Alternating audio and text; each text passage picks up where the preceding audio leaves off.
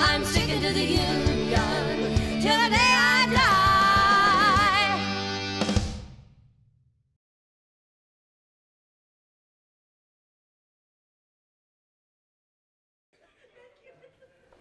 Chicago's Mayor Emanuel was forced into a runoff in his 2015 bid for re-election. This reduced the number of his opponents to one, Jesus Chuy Garcia. Some said Chuy was a move away from Democratic Party politics. Others said, no, he wasn't. Running for alderman in the wards were several declared non-Democrat candidates. And there was a socialist, and a maybe non-Democrat. They were all based in the unions. One of them even won. After the election, leftists and labor activists held a national conference in Chicago. One speaker asked for more analysis of the recent Chicago City Hall election. Any left political formation that's going to mean anything in this country is going to have a significant portion of people who've been won over from the Democratic Party who are currently there. And so it's a bit of a disappointment to me that this conference didn't spend more time talking about what I think is really an exciting development in this country. That is what happened in Chicago during the last elections. That's really exciting, not because it represents the future, but because it represents cracks in that party structure, and that the main thing that we have to do as leftists is to talk about how we relate to those developments. Now, I'm not saying, I don't know enough to be able to know enough about all these campaigns, and I take people's word for it about what was bad and what was good, but we needed more discussion about that, but more importantly, more discussion about how we relate to the people who are involved in those things so they can draw the conclusions of how what they did was exercise of power and what direction they have to take to make that power real.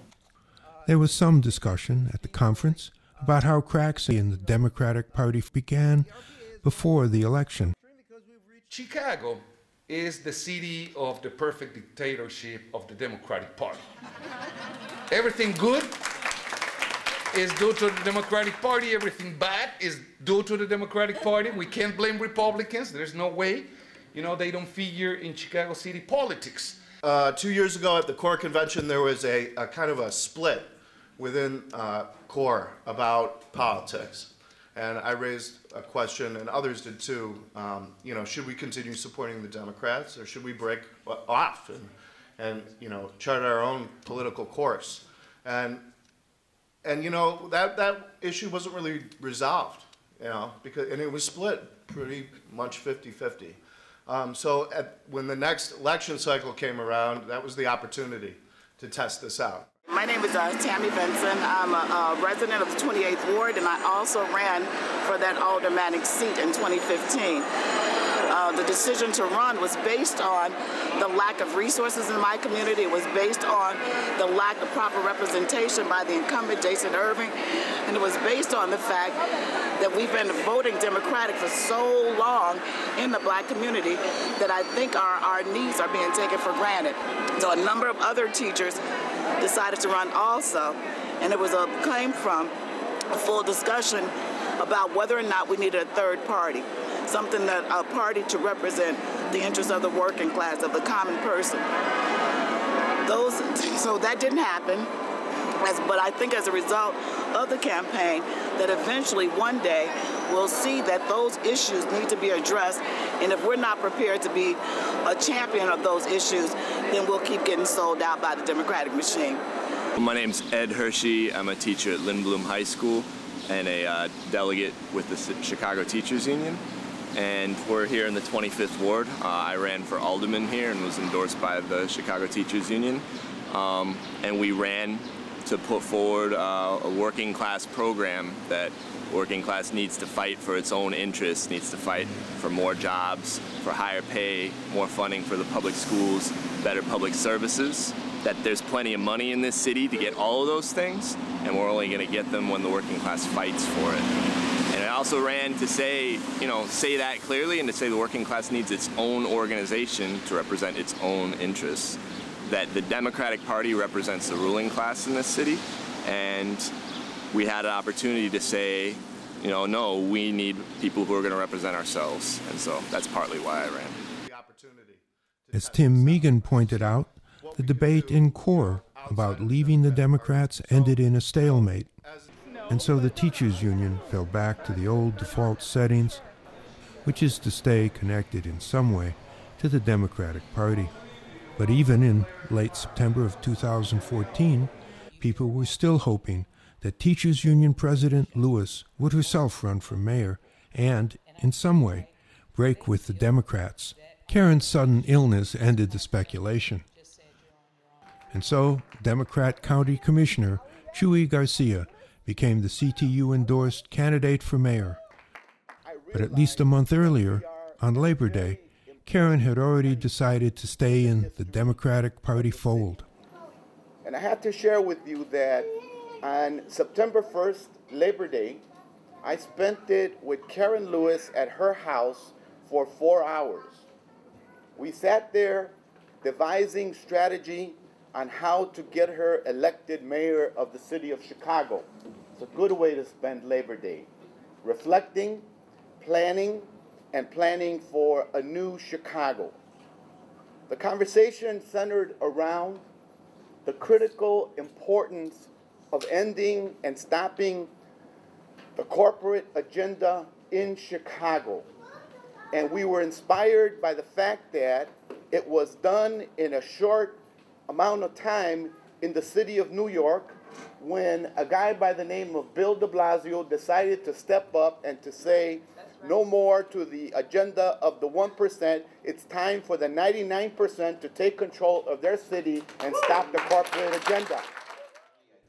Although Chuy took the teacher's side on some issues, in the debates he did not rule out cutting teachers' pensions or making the tough decisions.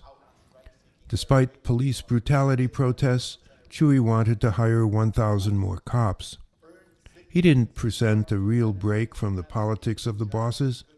He lost to Rahm Emanuel by 12 percentage points. And what happened in the aldermanic races? Here's Deb Mell.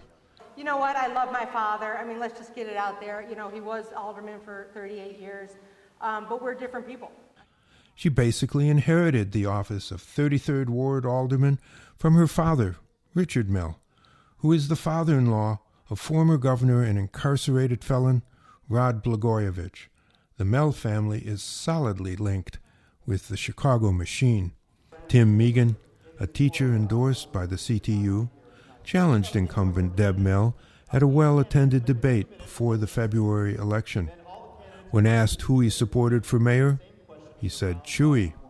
I need to go down the line here and ask very quickly whether or not you want to see Rahm Emanuel reelected, and if you do not, which candidate do you support? Tim, start.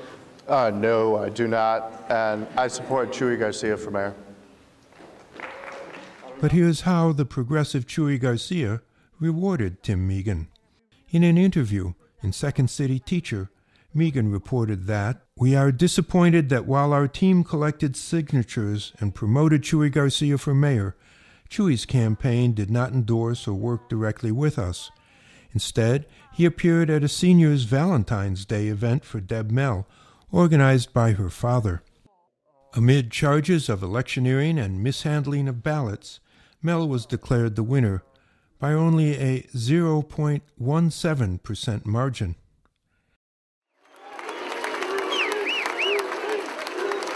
A toda la gente aquí del Distrito 10 y todos los amigos de Sadlowski Garza. Chuy did, however, actively support teachers union activist Sue Garza, appearing at her big 10th Ward campaign rally before the election.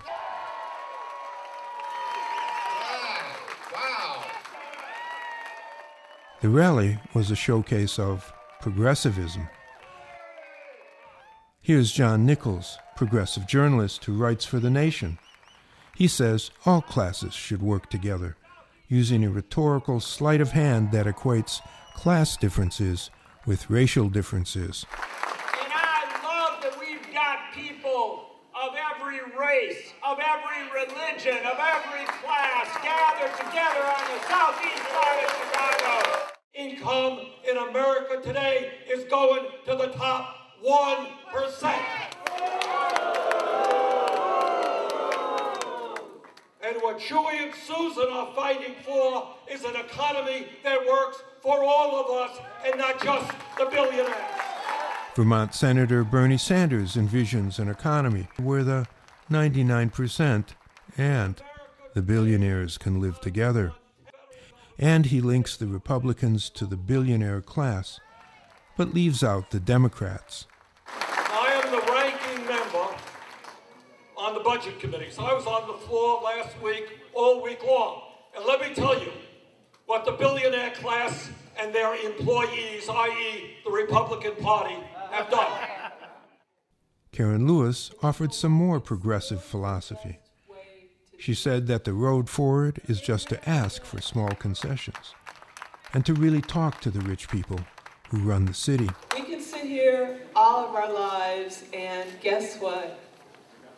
I don't care who the mayor is. The same rich people that still run Chicago. Don't think for a minute that's not going to happen.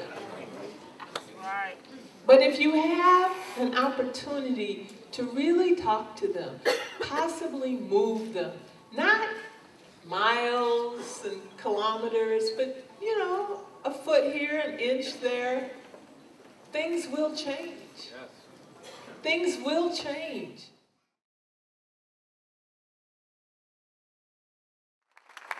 As I've said earlier, I've been here for 55 years, and there used to be a lot of people just like me. You grew up here. You lived here your whole life. You've raised your family here because the 10th Ward had so much to offer. Where there were jobs, there is now poverty. Where there was a unified 10th Ward, there is now isolation. Where there were safe streets, there are now kids turning to gangs and drugs and despair. But what's even more heartbreaking and why I stand before you today, none of this happened to us by accident. None of it. Especially the movement to divide the 10th Ward and sow confusion and keep us in the dark about what our government is doing. Of all the union-based aldermanic candidates, Garza was the only one who won. All this gives you is a total 35 out of 36 precincts. According to who? The Board of Election Commissioners? Yeah. Do you have the numbers like for 30? No, it doesn't give it by precinct. It just gives the total.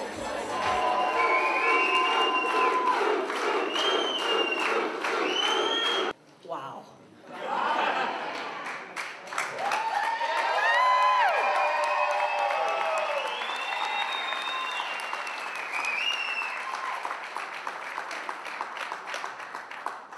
Tonight, we are here to announce that all the precincts are in and all the votes have been counted.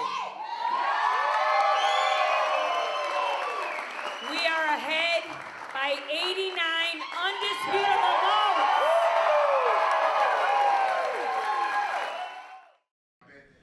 After the election, the issue of independence from the Democratic Party wasn't solved.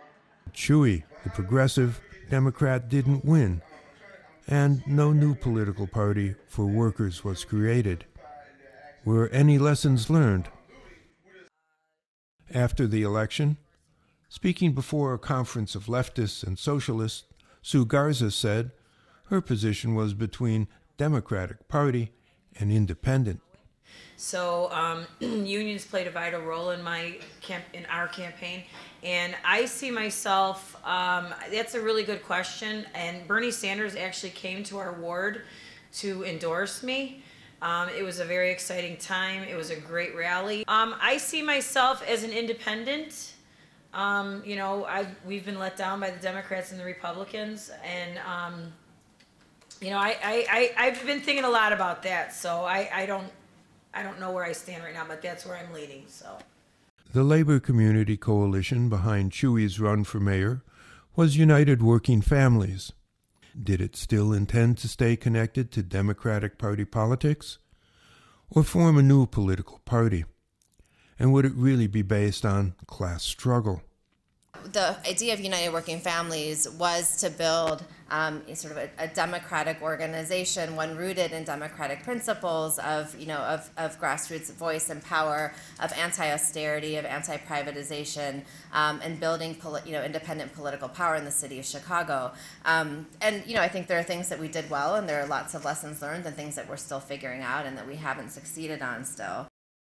It's interesting to note that in 2014, Crane's Chicago business felt Amisha Patel was safe enough to promote as an exemplary community organizer. We've been having lots of conversations about the fact that we do need to be what would it mean to be a party? What would it mean to act like an independent party? So, in Chicago, it's not a third party we need, but a second party, right? Since the only party we have is the corporate Democratic Party. We can't blame Republicans. There's no way. They don't figure in Chicago city politics. And that's a very big complication because on one hand, that allows us to say, that the Democratic Party is very bad because there are no Republicans to blame. That's fine. On the other side, it's incredibly difficult to do so. We were demanding a minimum wage tied up to inflation. Well, guess what? The city of Chicago has it. They have it. They approved it last year. We're going to have wage increases all the way to $13 an hour in 2019, by which, of course, is going to be the equivalent of like $9 today, but it is, it's still a wage increase. And then increases every year tied up to inflation. So a very legitimate leftist demand in the 1970s, it's been approved by the Democratic Party here, just like that. So how do we and where do we create the exact line? Where do we draw the exact line, between the left pushing for the things people want and these, parties that that are forced to do things, but then, of course, they get the credit for doing it.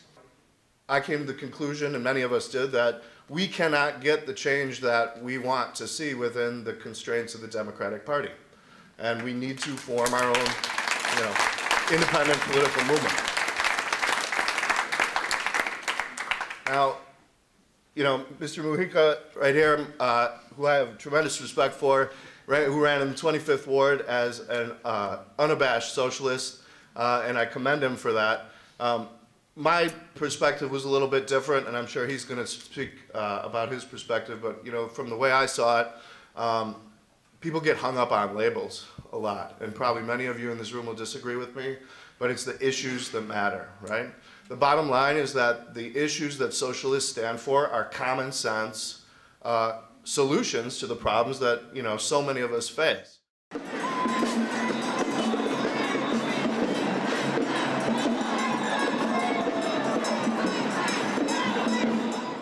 Could a movement for independent working class politics fulfill its potential with just a list of common sense demands?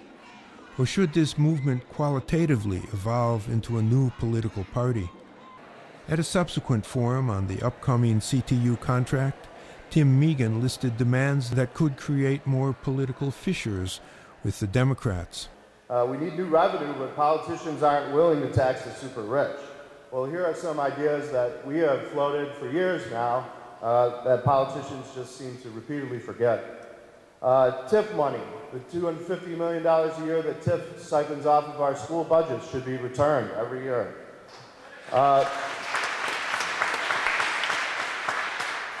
Toxic swaps need to be renegotiated. They cost CPS over $500 million so far and will continue to cost as much as another $500 million in the future. Rahm Emanuel said there's something called a contract, but other municipalities, including large cities like Los Angeles, have successfully renegotiated these loans. So far, there's been no attempt here in Chicago to renegotiate these deals. At the state level, we can close tax loopholes. Illinois loses $8.5 billion to offshore tax shelters in just 2014 alone. That's enough to cover the entire state's deficit. or equivalent to $1,400 for every taxpayer in the state. The millionaire tax in 2014, the referendum was voted on by Illinois voters. That would add a 3% income tax to those who pull down $1 million or more. Illinois residents voted yes on that by 64%, so long as the money went to education, yet we've seen no action there. We need a graduated income tax. If this state implemented a graduated income tax or a fair tax like Oregon does, with the top tax bracket being at 9.9%, that would double our state's revenue. And finally, we need a financial transaction tax. If we taxed 1 cent on every $100 that is traded on public markets, that would amount to $30 or $40 billion every year. And that figure excludes taxing mutual funds, retirement, and pension accounts. These revenue solutions have been promoted, but politicians haven't taken action. Private corporate ownership has gutted the public sector and turned the government into a dictatorship of the rich.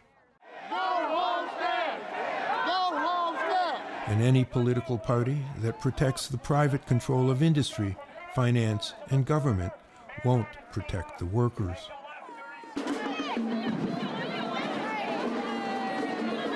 Truly, what political party could possibly represent the interests of two classes at war with each other? This is the Chicago Board of Trade. They're the biggest gamblers in the business. And they're gambling on our babies' future. They're gambling on the fact that they don't even want us in this city. So they're shooting us out. They're jailing us out. They're working us out. They're privatizing us out. They're trying to get us out by any means necessary. This means war. I declare war. Say